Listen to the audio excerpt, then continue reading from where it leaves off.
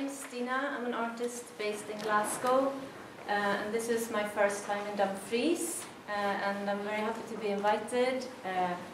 I don't have so much to say about the context in Dumfries, obviously, but given the theme of tonight, I thought I'd talk a little bit about being inspired by artists, older artists, and looking at work that's happened in sort of recent history.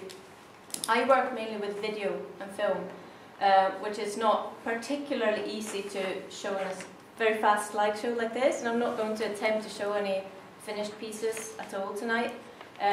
Some of the images you'll see are stills from my videos, some are just from my sort of archives that I work with, and I'm going to tell you a little story about something that I discovered a couple of years ago.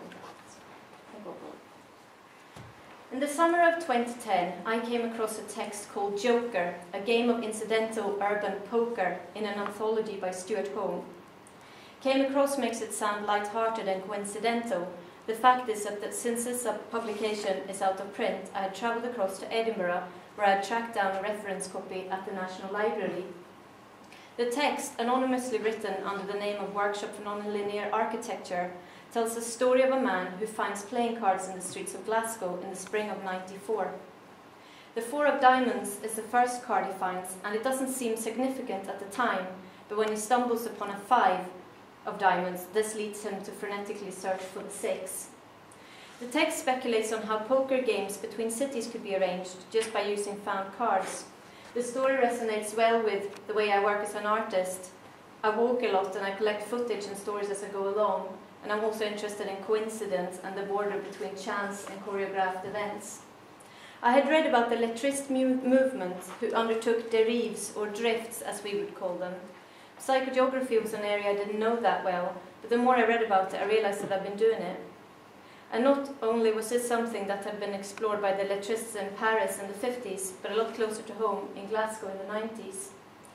Sitting in the huge reading hall of the reference library, I felt a kinship with the author of this story, or the group as it were. How come I hadn't heard of them before? The Wikipedia entry had not said very much, except that they were fiercely against publicity. Had they succeeded in deleting themselves from the Glasgow art scene history? I spent some time asking around amongst my artist friends if they knew anything about the group, but I didn't find out much.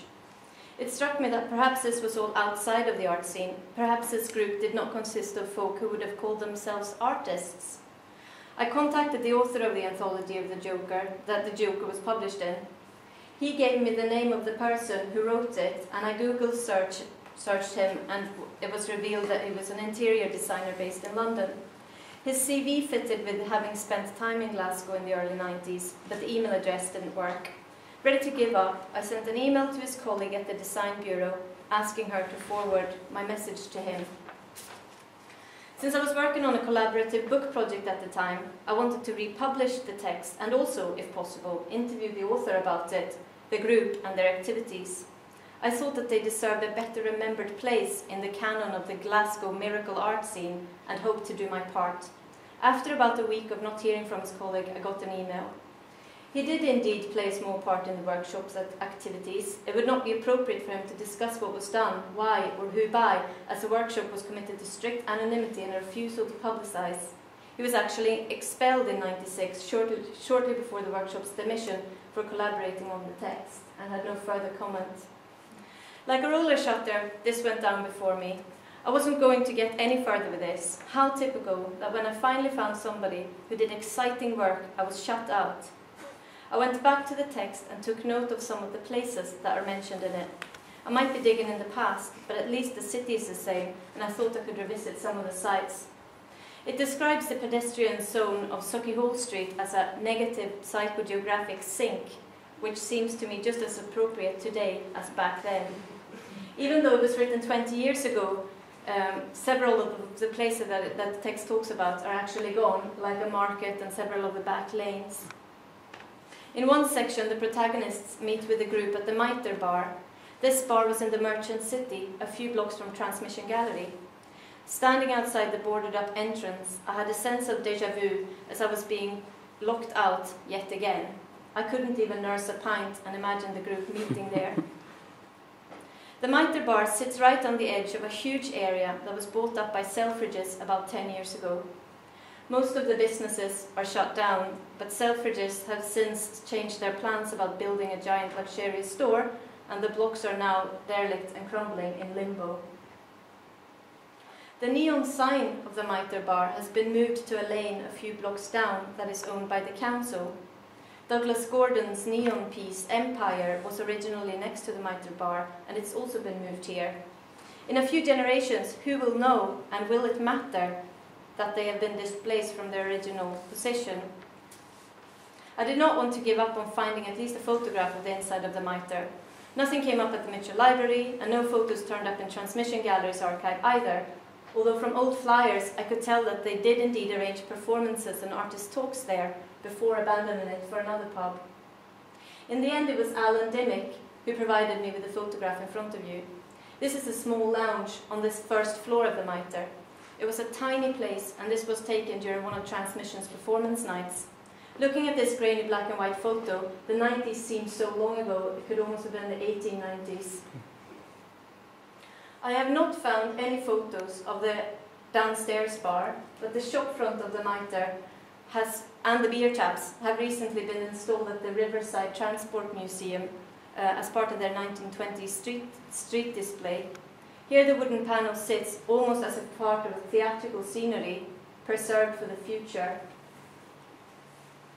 Fact and fiction blend with history. Both personal and collective memories are made in the present moment.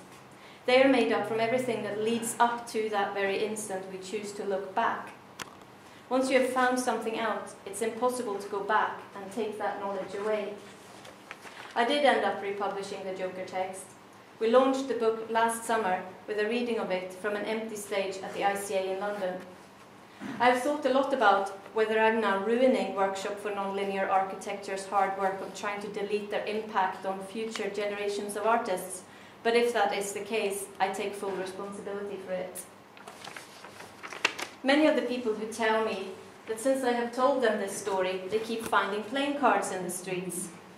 I've not been so lucky. I never find playing cards and would make a rubbish player in the poker between cities. A couple of weeks after the book launch, though, as my husband was opening up the deli where he works, and as he was sweeping up by the outside tables, this unexpected gift presented itself to him.